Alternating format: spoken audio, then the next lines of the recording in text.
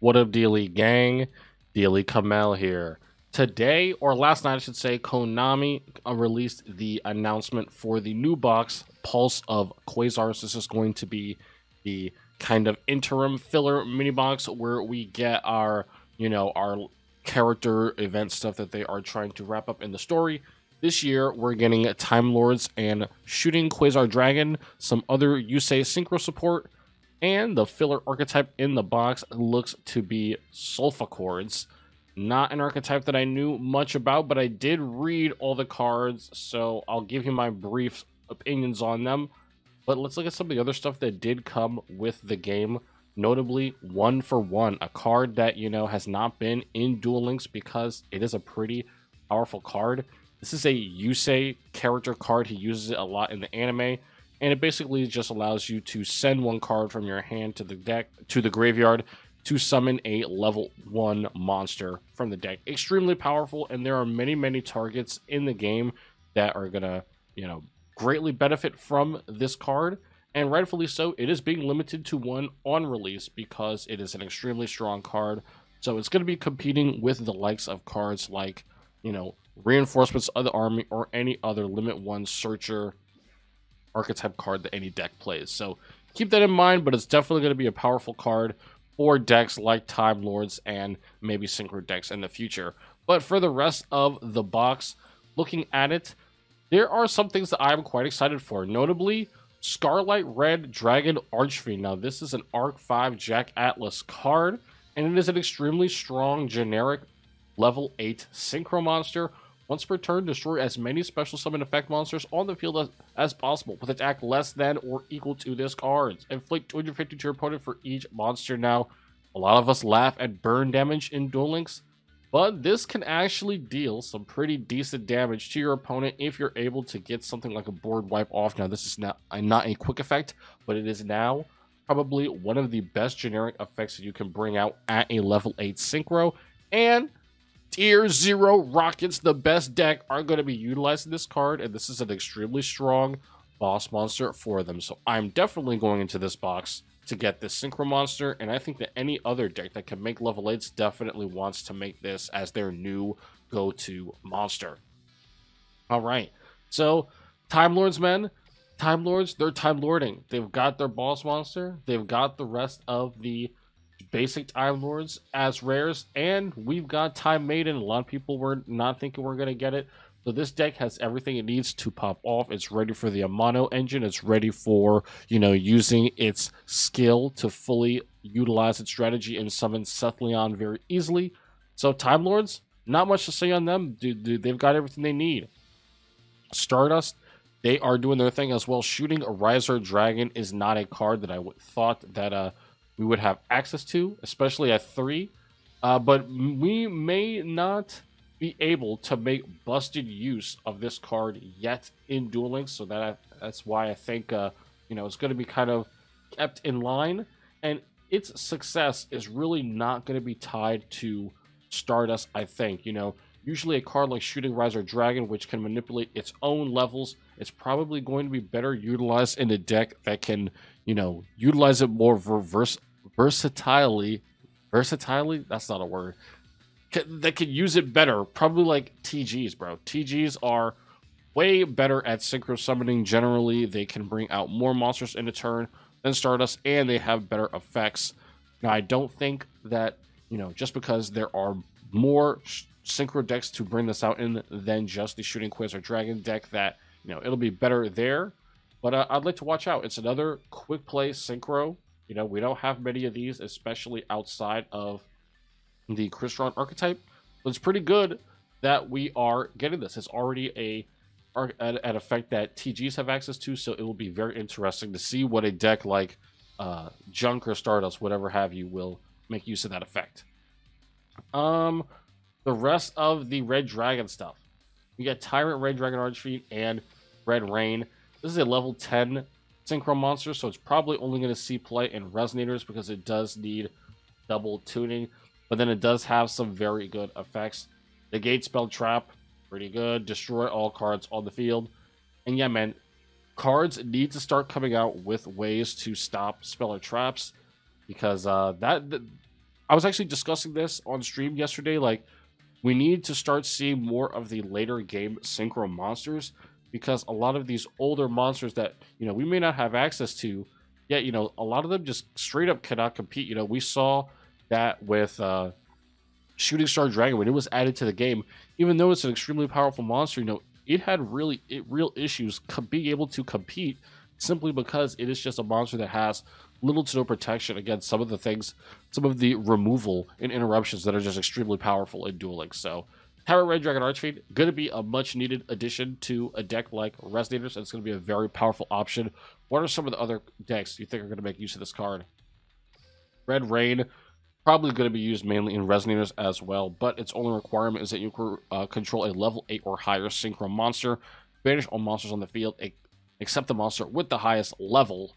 Also, the remaining face-up monsters on the field are unaffected by other card effects except their own. If a Dark Dragon synchro monster is synchro summoned to your field while this card is in your graveyard, you can add it to your hand. Now, I'm thinking right now, the best deck that does do level 8 synchro monsters, that's going to be making use of this card, Dark Dragon, it's going to be Rockets, right? Resonators, this is the Resonator card, but I'm thinking about Rockets because, I think Rockets are the best Dragon deck, of course. But Resonators are going to make great use of this card, something that they have been needing for a while. And I believe we figured this card was going to come because a skill mentions it as well. So Resonators, they're up good. And these decks also have some skills that we'll talk about right after we finish talking about the last couple cards here for them. Then we've got Synchro Overtake. Very, very good card. However, I don't know. It has a drawback of you cannot special summon monsters from the extra deck this turn, except synchro monsters. Okay, never mind. So you're good, dude. Reveal synchro monster in your extra deck. Choose one of the synchro materials mentioned on and add it to your hand, dude. And it's at 3. It's a synchro searcher at 3. Amazing. It does not get better than that. I did not think that the new shooting Quasar deck was going to have a lot of the tools it needed to succeed, but a Searcher Man and Quasar is the negate. I don't know. They may be cooking. I will be very interested to see how Sting pulls off some stuff. And then, of course, I'm pretty sure the rest of these rares and normals, they didn't even give us any new cards for synchros. It's all just like reprints, I'm fairly certain. So let's take a look at the skills for these two decks. Okay, a bond illuminates the future. Each of the following effects can only be used once per duel. You can change the battle positions of set monsters. Send one synchro monster or one level 2 wind warrior type monster with 1000 less attack from your hand to the graveyard. Then add one synchron monster from your deck to your hand and set one synchro chase from outside of your deck. Synchro chase is from Stardust Nexus, that box. Send all monsters you control to your graveyard. If the total of original attack of the monster sent to the graveyard is 2500 or more, set 2 random Signer Dragons with different names out of 4 from outside of your deck. Can be used turn 3 and onward. Return 1 Stardust Dragon from your field / graveyard to your extra deck. Then change the level of all synchro monsters you control to 2 and set 1 Livestream Dragon from outside of your deck.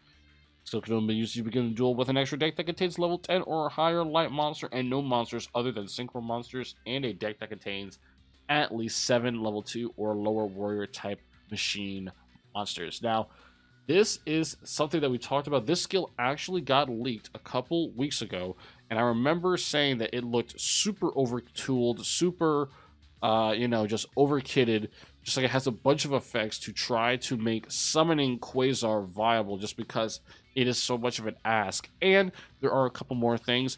The added fact that you would, the monster that you send must be the Stardust Dragon in order for you to set 2 random Stardust Dragons. So what does it have?